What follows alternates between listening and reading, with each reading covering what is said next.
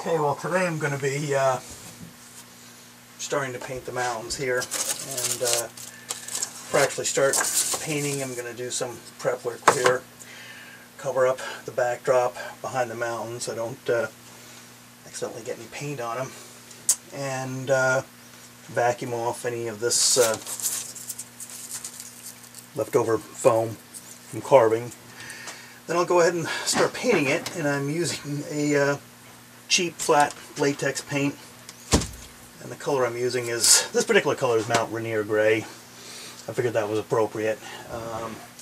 Then once I get this all painted, I'm going to, and when it's all dry, I'm going to spray it with acrylic washes of black and burnt umber to give some coloration to the rocks. I'm also going to be augmenting here and there with castings.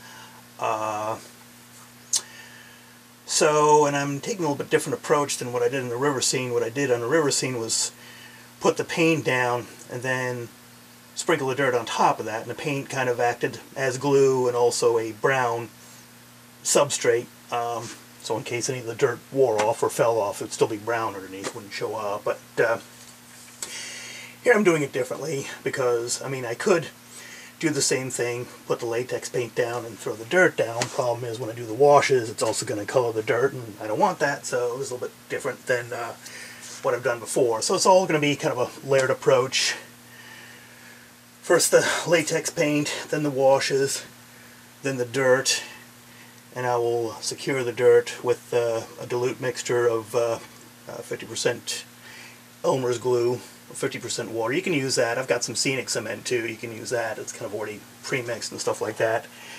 And however, if you use the 50-50 mix, 50% Elmer's glue and 50% water, you want to add a couple of drops of dishwashing detergent to it. That'll keep the